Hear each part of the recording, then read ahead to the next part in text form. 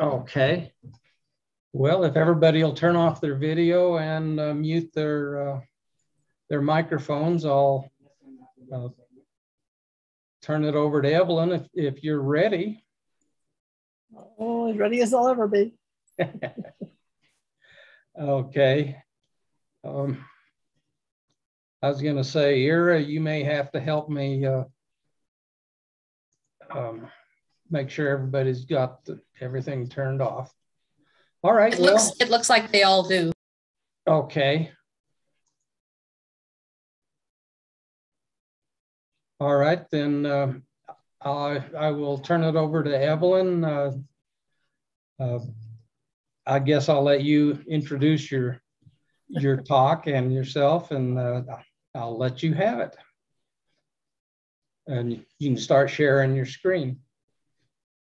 Okay. All right, well, introducing myself. Hopefully everybody read what was in the brochure, so I don't have to go into all that gory detail, but just a bit that, as I told Richard earlier today, I'm an elder in the rock art world. So, but I want to give a little history of the how this particular talk has evolved. But first, let's just say welcome, and you can probably hear my cat in the background. And I want you to be prepared for this whirlwind journey because I have a whole lot of pictures. And to say that some of the journeys are documented in stone, such as by the Hopi here at Mesa Verde, Mesa Verde's National Parks, Petroglyph Point. And I'll get to that later in the talk, but just to give an indication of where I'm at for those of you who haven't been there. If you went to the Pecos conference, you were really nearby recently in early August. And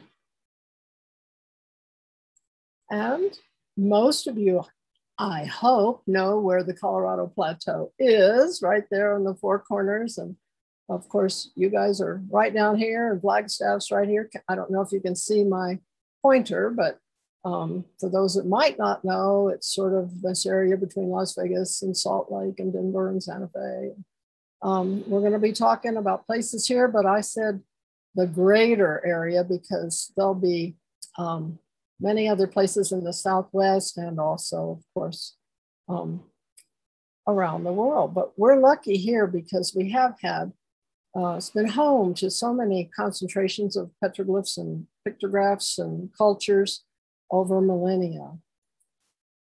And so as docents with or research associates with the Department of Anthropology at the Museum of Northern Arizona, in 2018, we shot this bird's eye view on the lower left with Bob did with our drone of the historic building. And of course, the sacred San Francisco peaks are on the horizon.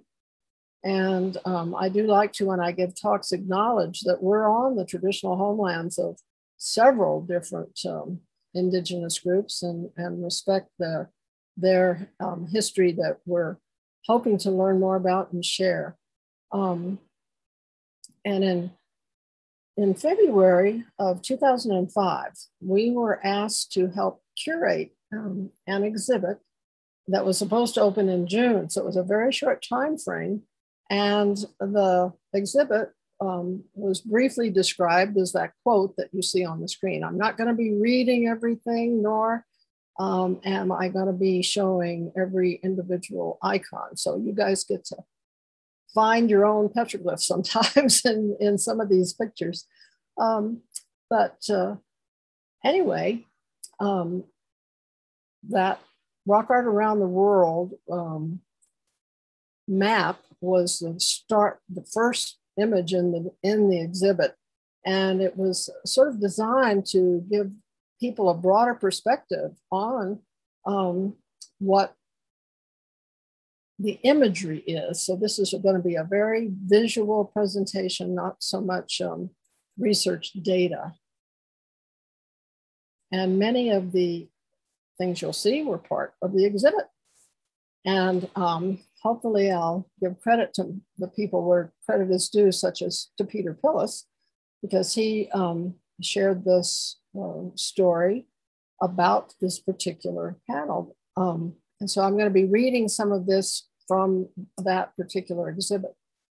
16 years after the Great Pueblo Revolt of 1680, the Pueblos of the Upper Rio Grande, or Rio Grande, depending upon how you better say it, raised another unsuccessful rebellion against the Spanish rule. Many of the families from Jemez, Santa Clara, San Ildefonso, and Cochiti left their pueblos to avoid Spanish retaliation and took refuge with their Navajo neighbors to the north. In the canyons along the San Juan River, this affected the Eastern Navajo community through intermarriage and cultural exchange. The rock art of the following 50 years reflects merging of the two cultures. This exceptional panel illustrates the similarity of Navajo rock art of this time with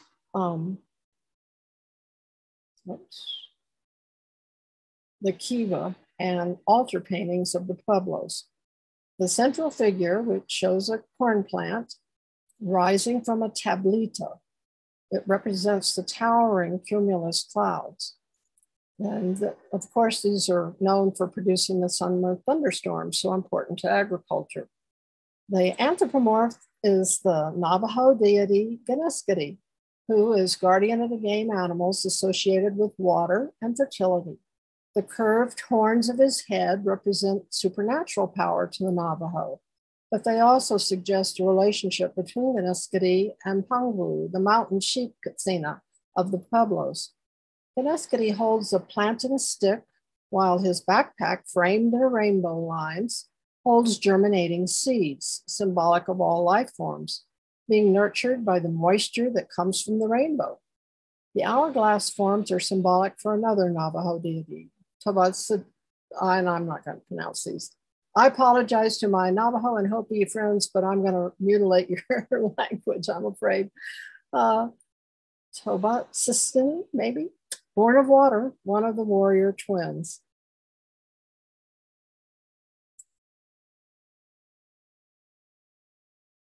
And of course, jumping from New Mexico to California, out of the Colorado Plateau, but that's where these cup and ring glyphs are, and that's a pattern that we see around the world. And of course, you see zigzags here and also the grooves, especially in the British Isles and Ireland. They're the most common petroglyph design there. And there's been lots of publications. And I believe early on, there was over 100 hypothesized meaning and uses, but no direct stories, of course, like we had just recently shared about Geneskati. Another very common design are spirals. Jerry Snow's Colorado Plateau image of a sun dagger at the center cupule of this spiral was taken on May the 27th. And it's not known whether this marks a significant time in the lives of the ancestral Puebloan people who live nearby and who probably made these glyphs. However, May 27th could be important as a date after which corn could be planted in this area with little risk of frost.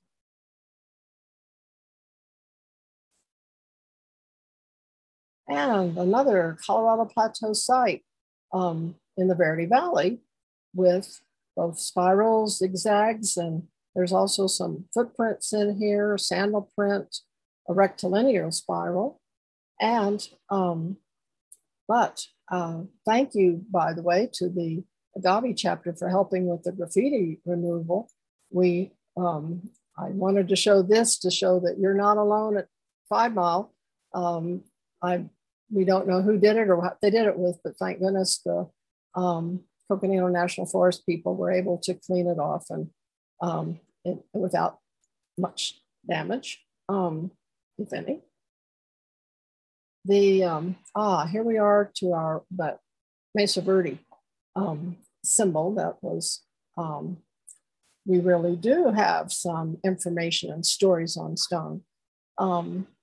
Its information is in the petroglyph trail guide. So if you go up to the park, you too can get the guide and have your own copy. The drawing is a copy from the elements of the map that was interpreted by 4 Hopi men from northeastern Arizona in 1942. The letter A is Sipapu, the place of emergence in the Grand Canyon. B is the Eagle clan, separated from others, and where they settled near the point of origin. C is the Mountain Sheep clan, depicted where they separated somewhere near Shiprock, New Mexico. So you see, we're on this migratory journey of the Hopi in this imagery. D is the Parrot clan. They took up residence somewhere near Mountain Sheep clan. E has 2 interpretations, which I find interesting because a lot of places, if you talk to different people, even with the same group, you'll get 2 answers. This one said the Horntown clan split from the migrating Pueblos, or it could be the lizard spirit, whose influence led the remaining people into a period of wandering. Then F is the whipping kachina, who straightened out, in quotes, the people and gave direction to their travels. G has 2 interpretations again.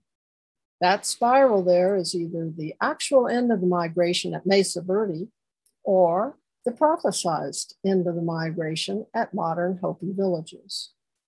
Then H also has 2 interpretations. It's either the Mountain Lion clan symbol or the all-powerful spirit animal watching over the people in their travels. And finally, that little separate area, the I, whipping kachina, is influencing the people that are marked by the J. The guide goes on to say that these meanings may or may not be what the original maker had in mind. And of course, if you look up at where this is up on the panel, there's lots of other designs here. So there's certainly more things going on, more handprints. And this was mentioned as possibly a kachina mask. While not a story on stone, the Sora people in central India depict a people spiral and sort of like a ceremony or a dance, perhaps, because you see the musician in the middle with the horn. And there's many other activities going on here. You'll see dwellings and plants and birds and musicians and the utensils of daily life. And if you've read what it says there, it's obviously important and probably deals with fertility of crops, requests for general well-being, and or wealth. And while not as complex, but full of meaning for the creator, the wall design, notice the flute player right in the middle, the acrobats on the left side, and also a team playing with a ball game, the archer up on top, and the plants. And so, yes, of course, not only flute players, but in other musical instruments are found around the world. And note here those unusually shaped legs, because this may indicate that the didgeridoo player was a shaman going into a transformation while in an altered state of consciousness, as that's been mentioned in literature as one of the effects. Near Santa Fe, New Mexico, we find this line of Puebloan flute players. We also see anthros and footprints and snakes. Notice the one with horns. Behind me, as I talk, you see there's also another horned serpent that's on private property and not very far from this particular site. And now, of course, there's even a little spiral there and much more. Of course, there's no rhinoceros depicted on the Colorado Plateau, but here in France, there's painted rhinos and hippos, horses, lions, cave bears, and owls, but no depictions of snakes that we're aware of. This panel does not have a painted bear, but the scratches of their claws on the wall is evidence of their presence. Here, you can see those right there, the cave bear scratches. We were fortunate in the year 2000 to have been the 5th and 6th Americans ever invited to visit this amazing Agave cave and assist in photography of a narrow passage with many concavities and curves that required careful stitching of panoramas and enhancements, which brought out some of the minor details that had not yet been documented, such as this red line right here on the right-hand side lower, which is they are interpreting as another lion, a back of a red one painted in red between the two black ones. But what we all think of from Agave, I think, is the wonderful horses and bears, the incredible, beautiful paintings. Oh, lions over here, the red dots, geometric forms. Also, over here, of course, the owl made of from clay by scraping it away. And that mud glyph is actually a unique depiction of an owl in Paleolithic France. Other Paleolithic caves have abstract finger line impressions, but not owls.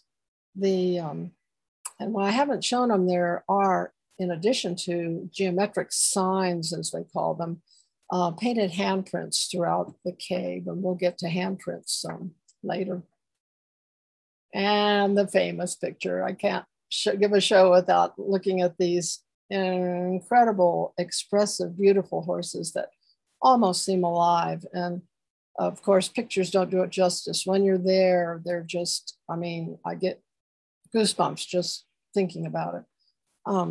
What is their story? Well, that's lost in time, but appreciated, of course. And Agave's paintings led me to consider images that other cultures place throughout time and how they have depicted similar things, such as the horses shown here. Of historic scenes. Those of you who may have seen the presentation I gave to your chapter on Canyon de Chelly may recognize some of these images that were probably in that presentation. The lower image shows some of the variety of the way the Navajos depict horses, showing the intricate color patterns, saddle blankets, tackle, reins, people with different clothing and hats, just very detailed and very descriptive, but without an actual story of which I'm aware, but I bet we could probably find people who might know. I wish I had the story associated with these petroglyphs. I just love the face-to-face off between the horse and the horned serpent. Here's his horn right here.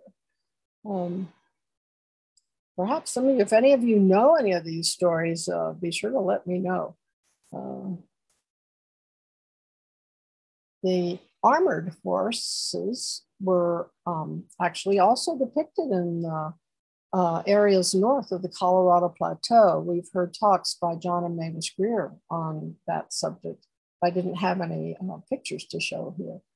The India images are small, intricate red paintings on the ceiling of a shelter in a national park near Bhopal.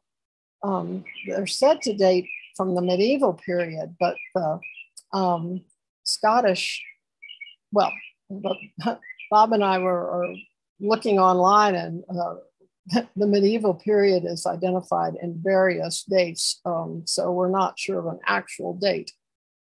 The Scottish Pictish stones are dated within most of the first millennium of the AD. And I find it interesting how different from very good perspective and accurate sizes to have this large rider on top of a relatively small horse. From horses to owls. Well, many of the painted owls are depicted with each eye a different color or a different shape. And I won't say for sure that that unusual petroglyph down here is really a, may or may not be an owl.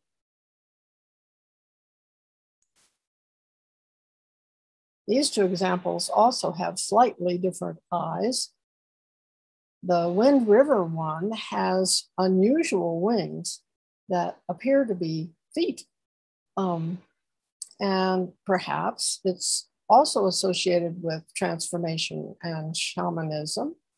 I say this in part because this is a Shoshone Vision Quest site known from ethnography, and also very important to them. When our Aurora field trip went there, they came and actually smudged us with smoke and wished us well and safety, because they considered it a dangerous spot to go to. And we've had that experience in other places around the world of different beliefs of different groups. At least here, these owls have wings.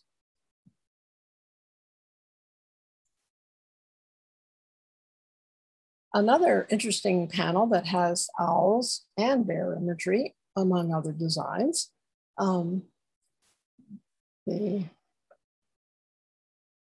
There's one of the owls, another,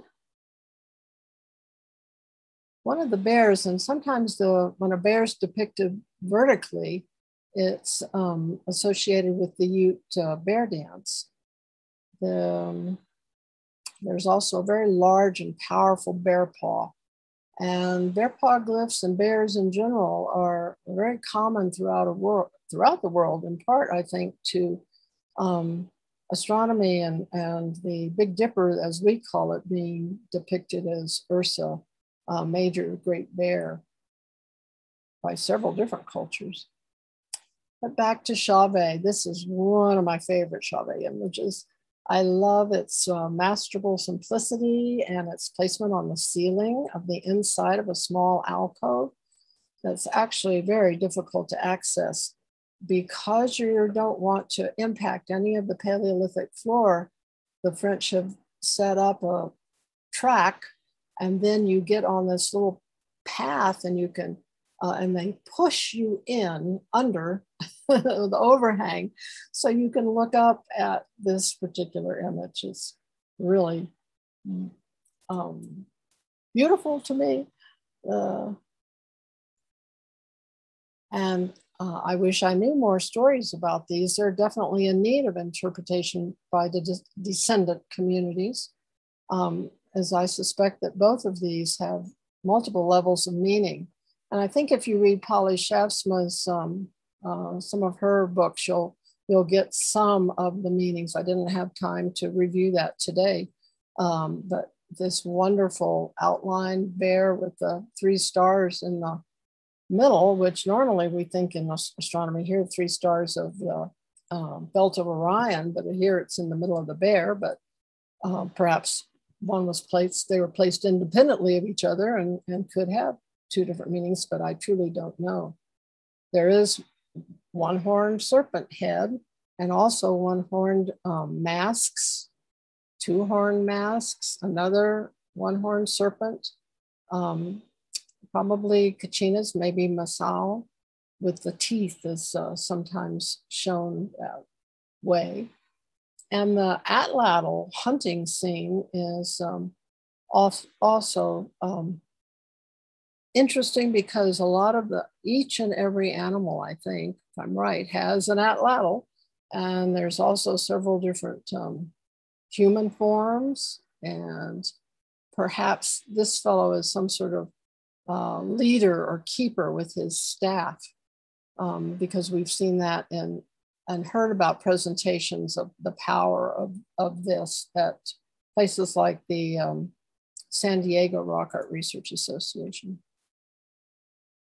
Early on, John was talking about the Arctic Circle and Alta Norway. This is the most north rock art site known, and the very few bears, but there are bears depicted, and they're also well known in the Sami culture. They're considered a sacred animal with magic, religious, and ceremonial uses.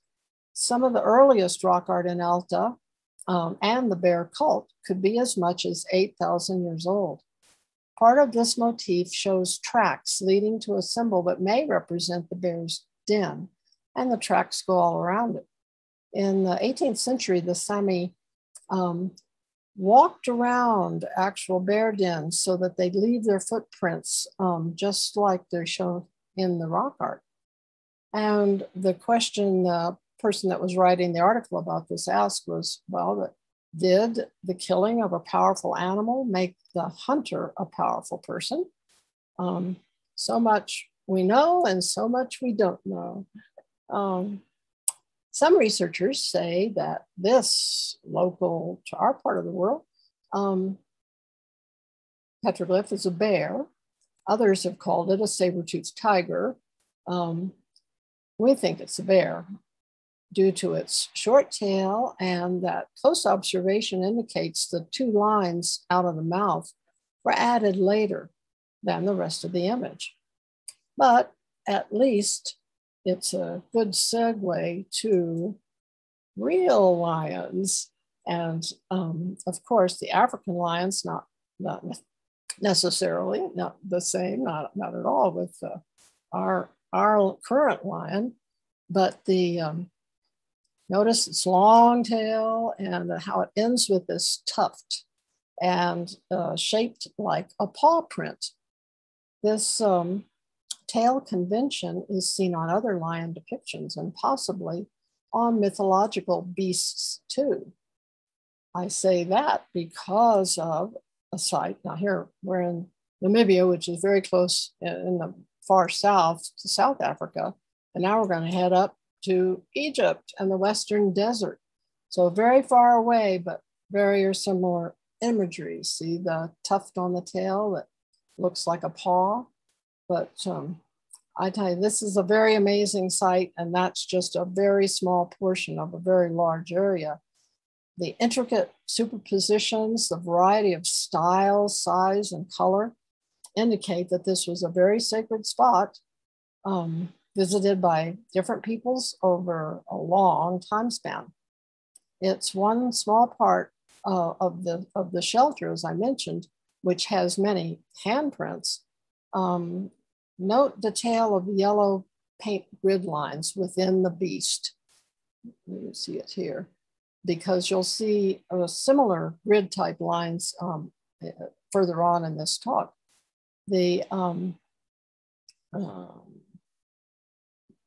also this type of body posture is seen other places, and of course the giraffes, but the big yellow figure looks a squatting figure with one arm up and one arm down. We're going to see postures later on too, but every time I look at scenes like this, I see more like, oh, these little tiny figures here, stick figures, just truly an amazing sight. It was a very pleasure to get to visit that site. The Greater Southwest is not to be outdone, though. I mean, cloud terraces on a long red tongue, or maybe that's not a tongue. Maybe it's like speech breath, which has been written about lately. Or, notice the claws in red, and of course, there's that red tail. Then the Kiva mural, look at that claw. Oh, I wouldn't want to be anywhere near that. That looks like a feather headdress and also a pouch with arrows. I think Polly also talks about this being a warrior or having associations with that. And so lions, you know, have been powerful and dangerous prey throughout time. And of course, they also here in Chauvet, just like those horses, have this incredible depth of perspective. And they're not all lions. The closer you look, you say, oh, that up there looks like ears of a bear. And of course, here's a rhinoceros. And what else could we find? Oh, I don't know. It's just a bubble form. We're going to be talking about those later.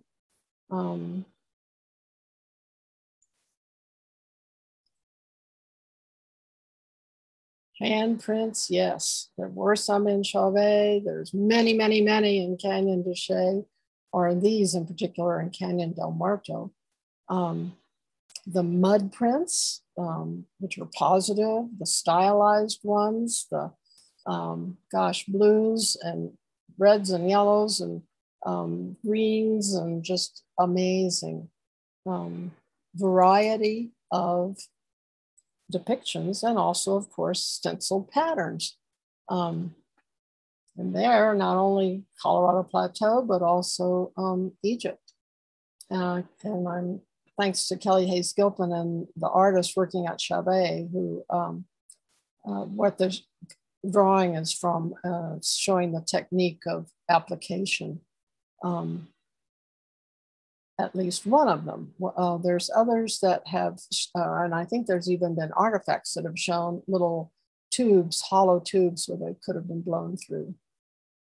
And I think, and maybe Bob can tell me if I'm wrong, that those hands from Egypt are from the Cave of the Beast, but we did see many other painted shelters, so I won't absolutely swear to that. And stencils are not confined to hands, as you can see from this Carnarvon Gorge site, with an arm and foot, and of course these boomerangs, and oh, here's a spiral looking. And Graham Walsh, who was a park ranger there and a friend, also mentioned that some of the ways these hands are positioned and the way they also show their fingers are meant to be messages, sign language, and or communication that the Aboriginals used. And note the placement of these Chinese figures, or it's early, we don't know exactly which group early on in the history or the dating of it. Bob, unless Bob can chime in if he knows, this was an area right along a river, and it's a very large site, about 100 meters long as I recall, and you couldn't see it well up close. Your better overall view was from a boat on the river. But notice how the hands are up, they're squatting, like I mentioned about the yellow figure in Africa. And some of them appear to be balanced on that landline that has the animal walking on it. But the stories associated with it, we don't know. Nor this one from Hawaii, although I suspect that there are descendant populations who might have some clues about that. I enjoy the way the circles are connected to, one's to a hand and one's to a foot. You certainly wonder what it all is. Now we invite you to come to Flagstaff, one of our favorite places, the Picture Canyon Natural and Cultural Preserve, where we see these Northern Sonawa figures with that typical oval stomach, but some people have said, oh, well, those are lizards. And notice the zigzag. Is that a zigzag, or is this a head of a snake that's coming out? Or is this a head and it's attacking? There's so many things we don't know. But if we're around and you're in Flagstaff, give us a call and request a tour. We love to show off this place. Now, this is also the question. Around the world, we don't know. Are these headdresses? Are they depicting hair? Are they sun rays? The ones in New Mexico, I'm pretty sure, are feathers, because you see how they have like the tips of the different colors, and probably masks, and probably were decorated that way. And there may be people who could identify their particular masks or Kachina figures. Now back to our wonderful display at the Museum of Northern Arizona and some of Peter Pillis's ethnography that he shared. The most important supernatural being in Yavapai oral traditions is Skahata-Kamshe. According to Yavapai traditions, Skahata-Kamshe and his grandmother were the first rattlesnake shamans. A zigzag design or triangular elements along the torso recall the markings of rattlesnakes or lightning. The Red Rock Canyon near Sedona, Arizona is the most significant cultural landscape to the Yavapai people, as it contains the places where many events in their oral traditions took place. Most of these revolve around Skahata-Kamshe. I apologize to you, Yavapai, I don't pronounce it right.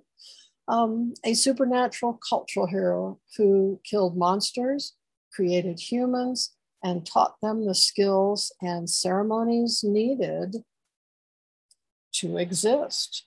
And he can be recognized in the rock art by his eagle feather headdress.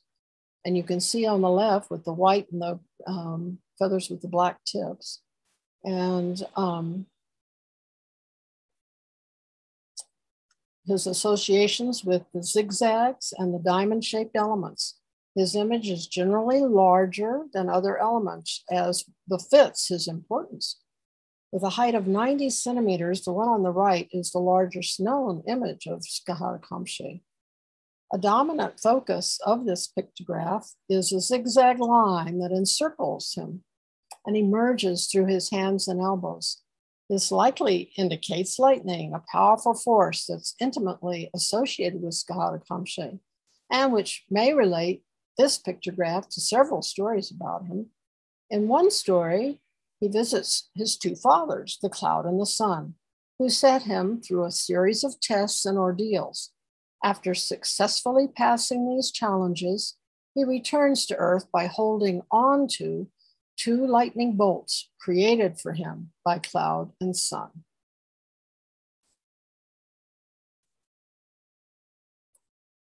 And from knowledgeable interpretations to the unknown, at least to me, the Hopi or Apache or other descendants may know. The site on the right is thought to be archaic with its prominent geometric designs. The one on the left, I think, is up at Hopi, actually, but now I don't remember. I think we were told about the importance of these triangular designs, but not necessarily told the meanings. Here, I wonder if this oval symbol, could it be symbolizing fertility? Our local female guide in Papua New Guinea, who directed us to the site, said it was a woman's menstrual site. The male guide interpreted them as two halves of an open local large nut. So once again, we have multiple interpretations, but interesting visual representations. Now, Lily, the Waterman elder at the woman's site, shared stories of that large Dreamtime figure who most Aboriginals believe placed their images on the rocks and shared their stories with initiated members of the tribes and the traditional land stewards. And they who were only supposed to share them on, in some cases, with only initiated people. So a lot of the stories, as the younger folks do not want to be necessarily initiated, the stories are dying with some of the elders. Not necessarily with this tribe. I was actually referring more off to the west, which I don't have pictures of. The actually, that particular group of people asked us not to share those pictures, and so I did not include them. Some of the Mount Borodil pictures, as you see on the upper left, those designs have been interpreted by the keepers of the site. Note the fine line details of the eyelashes and those sort of strings running down across her chest. Those are actually, they said, part of string games that were played and were more than just games. There was a lot of levels of knowledge there. A whole thesis was written about it, or maybe it was a dissertation. Anyway, still incredible, interesting traditional knowledge carried along in an oral manner. And Bill Harney, the Waterman elder, is adding eyes to the figure. Keepers of the knowledge do refresh the images as necessary, and they bemoan the fact when that some of them are not being kept up because the knowledge has gone. This large rectangular geometric design may depict loom-woven cotton blankets. Some designs have been found tie-dyed into cotton textiles. And the dates for that, and this was based on Kelly's information, 1200 to 1500 AD. I noticed, Richard, that figure looked very much like the one behind you on your video earlier. And I don't have information about the Utah female.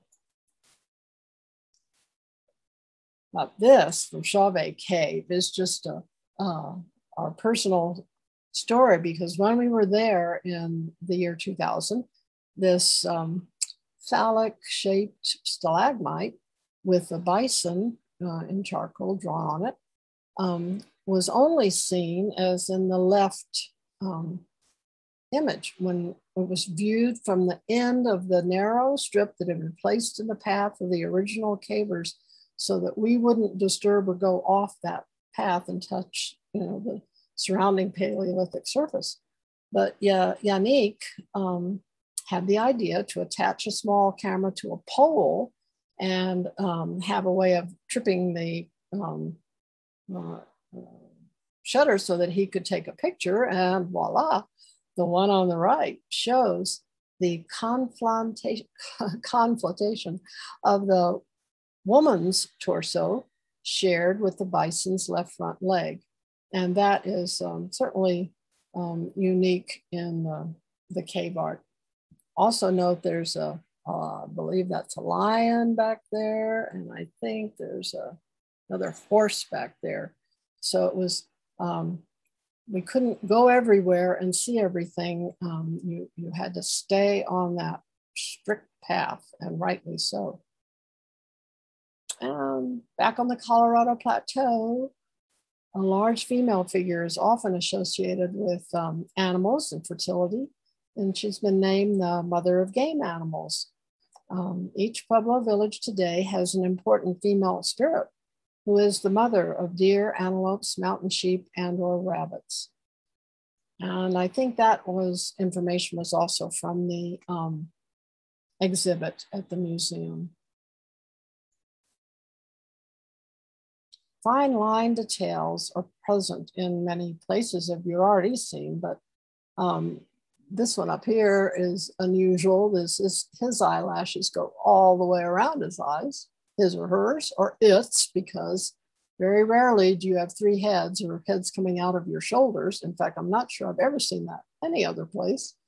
And this Australia has these wonderful fish and just incredible detail. And they can even tell species. They're so well depicted.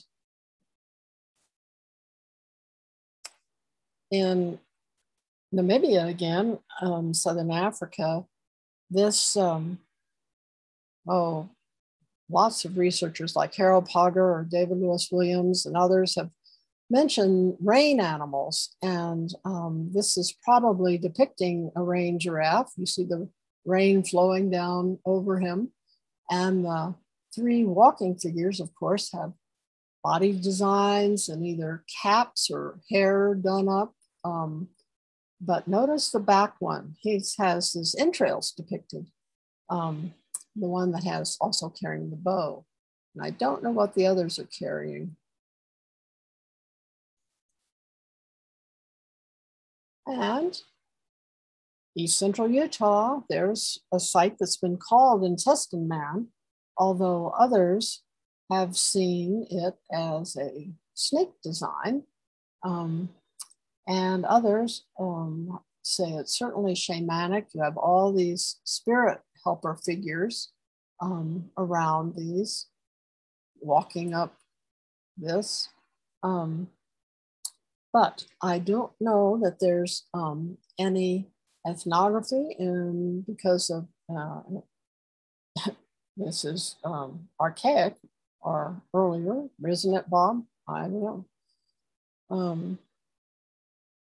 So it's just interpreting and not knowing, not having the real story.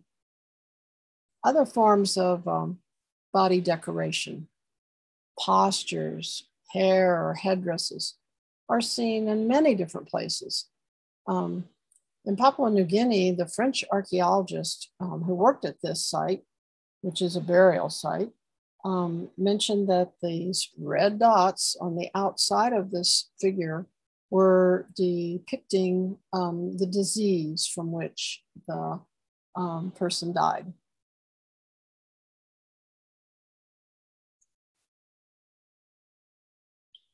And these unusual boar pictures, I say unusual because look at the size of it compared to the little red human figure and who's running toward a crab. And Bob's image enhancement shows the crab here better, and this little running figure being chased by this. And apparently this was some story, something very known, because one of the books on India rock art that I have mentions that an almost identical panel is seen at another location. But no story was told to tell us what it was. One of my favorite places, Rapa Nui, also known as Easter Island, and the depiction on the right of an octopus, and I think that's the only one of which I'm aware, or at least that I've seen, and the bas-relief sculptures of the birdmen on the left. And when the Dutch arrived and they knew and heard the story of how the annual return of the terns was important to that island you see off the coast to the left. And so the young men would wait until the time they saw the terns return, and then they'd swim across to the island, gather a tern egg, and had to swim back with it and climb up the cliff, which is quite steep here. And the first one to do that successfully was the birdman, and honored for the whole year and didn't have to do work and was well taken care of. So here, the ethnography did have stories associated with the stone. And I just Don't know if the artist of the National Geographic had been to the site in Mount Borodale over there on the left-hand side of that enormous serpent coming out from a crack in the back end. Notice there's 5 of us down here. How large this, think of all the effort to go into creating the paint, to creating this, to making this image. And one thing about it, around the world, snakes are really important because they're liminal creatures. They can be in the water, in the cracks in the rock, or up on the land. So they shed their skins too. It's like rebirth. There's all sorts of reasons why we have many depictions of incredibly large serpents and snakes and associated stories, but some of which are lost around the world. And here in Zimbabwe is another very long, and I wished I had actual numbers, but I remember it being at least 100 feet, but I don't know, I could be wrong. At my age, I forget a lot. And notice all these human figures standing on its back. And of course, there's other animals. There's a big giraffe over here. But let's take a closer look at its head and its enhanced image. I like the hair, the teeth, the ears, and of course, got a human standing on its nose. And then you wonder, well, which came first? The painting of the human, the painting of the snake, were they done at the same time? But since they have all those other figures on its back, you really wonder what the story is. And here in Baja, we have another serpent with these red and black figures standing along its back. And also this one has, here's his head and his mouth, and this is an antler, and this is another antler, and this is an ear, and this is the other ear. So another horned, or in this case, antlered snake that's quite large. This is just a close-up of the front of him. Not very far from the Colorado Plateau. And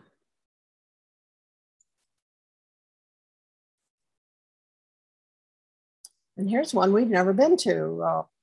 Paul Schoonover sent us these 5 photos and said it was so big he couldn't get it all in one image. And so it reminded us of Australia and that big serpent. And notice this very long red line. Is that a long red tongue like we saw on the mountain lion? These red beady eyes. There's red above its head of where its horns are. But no stories associated with it, at least that I know. Oh, I'm just now noticing this sign. Every time I look at these pictures, I see more. It's so much fun. Oh yes, we have, remember Skahatakamshe and the diamond shapes and the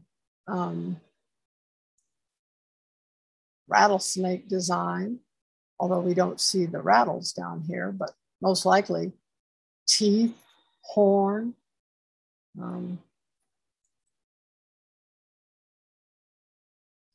early on, I showed you the beast with the painted grid. Well, one of those things we see a lot in the early art is these diamond patterns and also rectilinear grids. One case from Texas down in the Pecos River area, and the other from some other different sites in India. Which not only has that grid, it also has other geometric forms.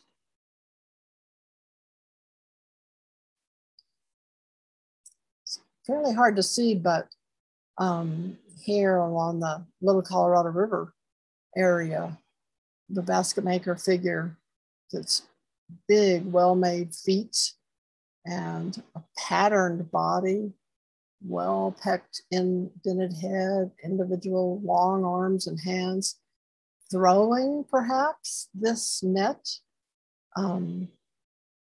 which makes this thing perhaps of hunting and of nets. And the one in Canyon de Chelly on the upper left was so weathered and worn, we couldn't see other elements around it. But the one on the right, those patterned bodied anthropomorphs have rabbit sticks or fending sticks, as some people call them. And of course, this again looks like perhaps a net. This membranous bowl is great because it's got that diamond net design where there's no doubt about it being a net. Rabbits, the rabbit tracks, and the hunters with their curved sticks. And I don't know what this fellow is. Looks like he's upside down, but perhaps he's waving his hands and trying to make sure that rabbits don't go that way out of the net and just go into the net.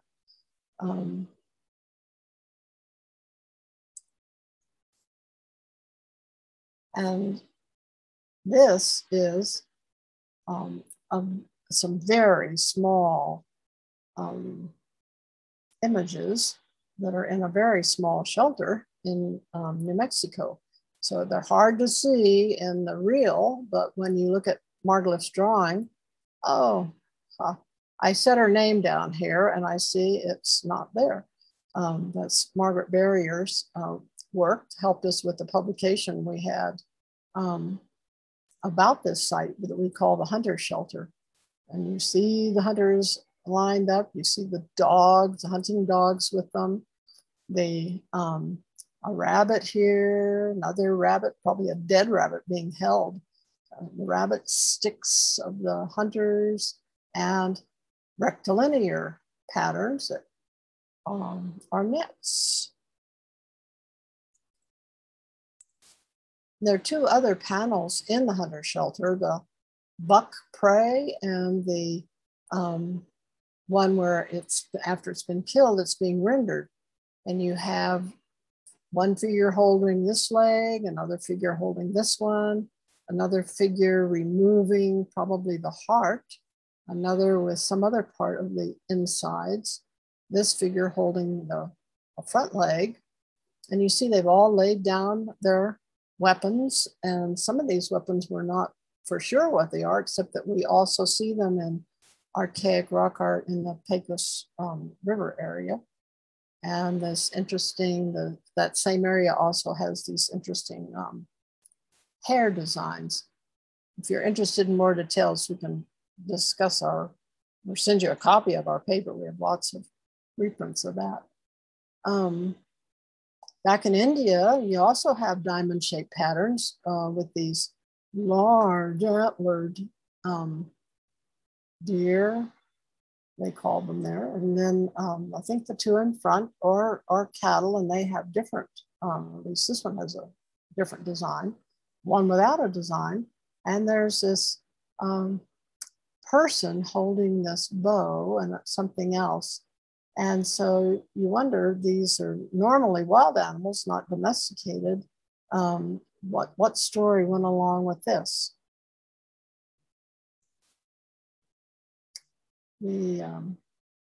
Some of you may know these panels. The lower one in 9 Mile Canyon is a very famous, documented sites, and they even have a travel guide that you can get as you drive through. I don't know why they call it 9 miles, because it's more like 40-mile drive. But it's interesting because they call this the hunt panel, but you really wonder, because look how the tongue is touching the back. All of them are touching each other somehow. It's something more going on. This armless figure, no, there's a couple more bows and arrows. So it could be a hunt, but I have a feeling that there's a lot more to this story. And up here, lots of animals, big antlers. Some of the other designs we saw early on and all throughout this, but no weapons. There is, though, an enclosed cross. We've seen that several places, and it's also very common around the world. This, by the way, is damage done by someone taking a mold of that particular glyph, and it left the residue. And that, of course, is not something that is done or should be done. And lots of lines of figures holding hands, some with unusual headdresses, some in profile, older ones in white, and these with interesting hairstyles. This one, I'm pretty sure I showed you in Canyon de Chelly before because it's ceremonial cave and very, very famous. Oh, another stylized handprint. And here, that same Western desert cave of the beasts with the reflection. Is it reflection in water? Water is so important too.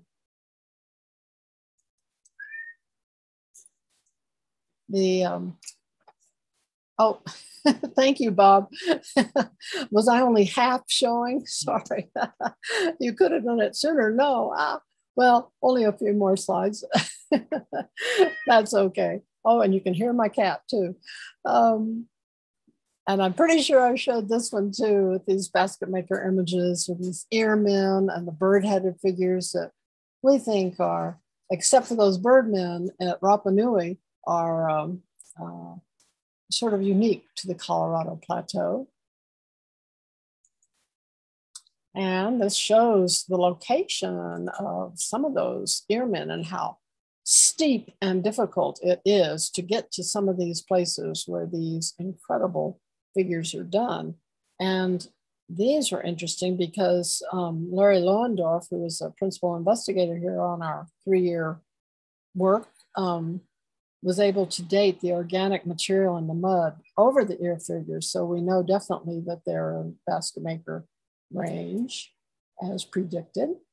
And here you can see the mud, and we were lucky that that had organic material in it.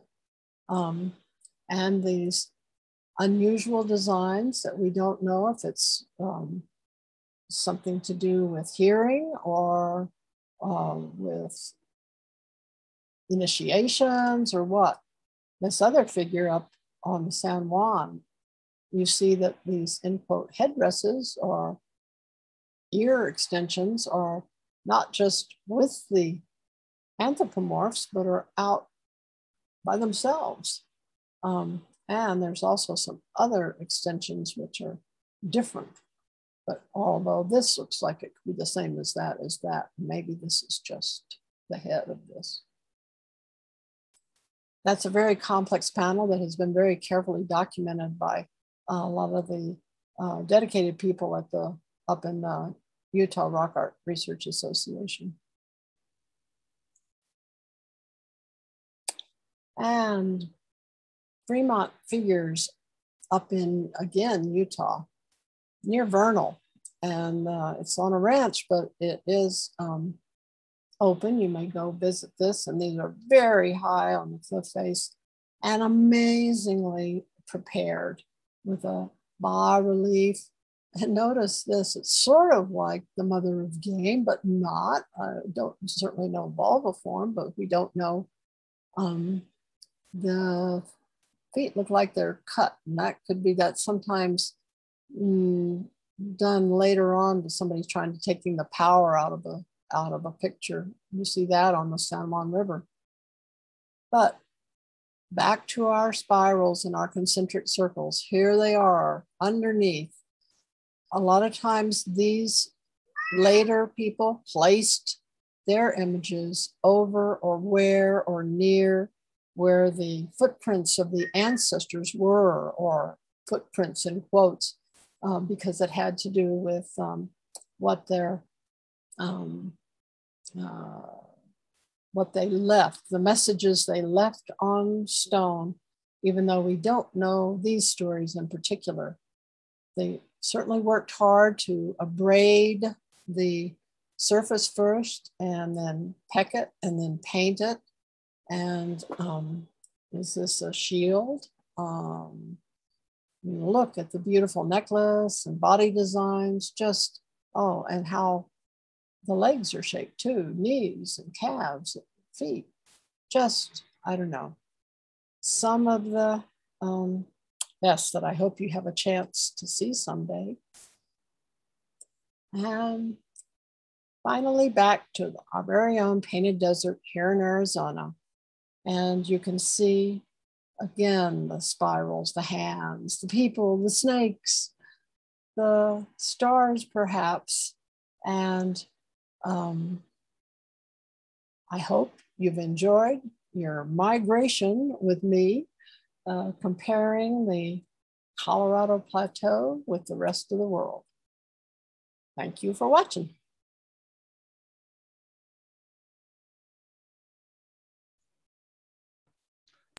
Well, thank you, Evelyn. I just absolutely loved all of your pictures.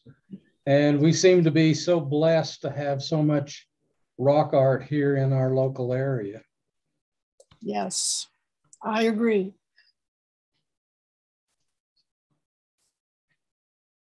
Thank you, Evelyn. That was really beautiful. Really enjoyed it. You're welcome. Are there any questions? I have more questions than we have time for. Go back to the first one. Evelyn, one question. You referred to those Barrier Canyon, I think, era people holding rabbit sticks, you called them.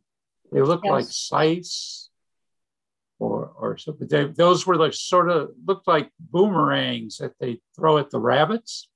Yes, there's actually, I have a whole talk on that hunter shelter because we wrote that paper on it, and I have the pictures of those artifacts. They're definitely found at different sites. Oh, I can't think of his name, and Bob's just already left, so I can't ask him. Gosh, he was one of the research associates at the museum, but at any rate, he's wrote a dissertation out of NAU, and he said he thinks they were, they may have been used for hunting rabbits, but they were also, and probably more importantly, used as fending sticks, especially early on, you know, like with, if you had an atlatl dart coming at you and you want to defend yourself, that would be something you could use. Okay, one other question then. The along the San Juan River, they had those coming out of their ears and straight up out of their heads. Yes. Like a series of discs or such. Your interpretation for those? Now, if you'd listened to Carol Patterson, she would have given you interpretations. Oh, I know. There may be some, however, I did, oh gosh, now I can't remember who I was talking. I was at that site with Polly Chaffsma, and she didn't have any interpretation, and I can't recall who was there with the Hopi, and whether it was Kelly, somebody from the museum, or whether it was somebody up in Utah. But at any rate, they said the Hopi were talking among themselves in Hopi, but that they indicated that they really didn't know. It was a disconnect with any of at least the group that was there. Now, Hopi society is very complex. There's, as you saw, there's different clans, and there's also different societies. So there could be, as I mentioned about Australia, that some of these societies are no longer with us. And so the oral history is gone. Or it's something that cannot be shared. And as I mentioned with Australia, and there's been also places, in fact, maybe even tonight, I was trying really hard to only show either national parks or places that were open. And I didn't mention, though, there's one or two of these sites were on the Navajo Nation. And we have worked there under a permit. And also all of the images that were in that exhibit, we got permission from the parks to show and from the tribes to show. And in fact, they even helped us with some of the language of how things were used. So I wish that more people were careful like that. And, you know, I think we learn so much more by talking to the descendants. But in this case, I don't know. And one time when I did show that picture and I was asking if anybody knew of other locations, because right now we only have them up on the San Juan River in Canyon de Chelly and at one site in between. And I've now seen 2 or 3 sites more, but they've all been in that general area, whether they've been seen anyplace else. And one lady in the audience suggested that it might have something to do with hearing and communicating with the spirits.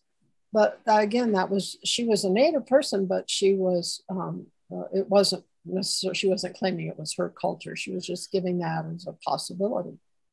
And when I've been out on the, like the Colorado River with some of the Native people, they would, one of them even said, well, we know that these change over time. We bring our own interpretations with it, even though we've heard stories about it. So, and they thought it was meant to be the changing, that they were placed in those places of importance, but that we certainly could have our own views about them. So, okay.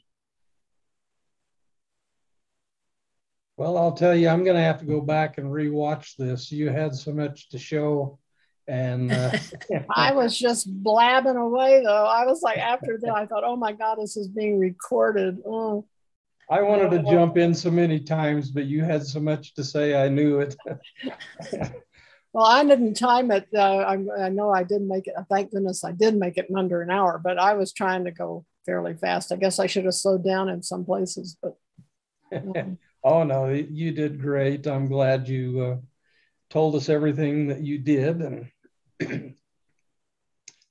so that was great. I really enjoyed it. Does anyone else have anything to comment or talk about? Any questions? One other question, Evelyn, to contact you as we look at this again and again and again and try to absorb it all. It's going to take a while, but when we have a question, should we use your contact info you showed there on the screen briefly? Will that work? Yeah, it would be, actually that's the business email, and my direct is really easy. It's just ebillo at AOL.com. So it's easy to remember, EBILLO at AOL.com. So feel free to ask me questions there. Thank you. I can even remember that. I could put it in the. Well, I want to thank you again. You gave a very excellent presentation, and at least this participant was very excited to see what you had to say. And if nobody has anything else, I'll say thank you again, and we'll go ahead and end the meeting. Thank you, Richard. Thank you, Evelyn. You're welcome. Bye. Bye-bye. Bye-bye. Goodbye.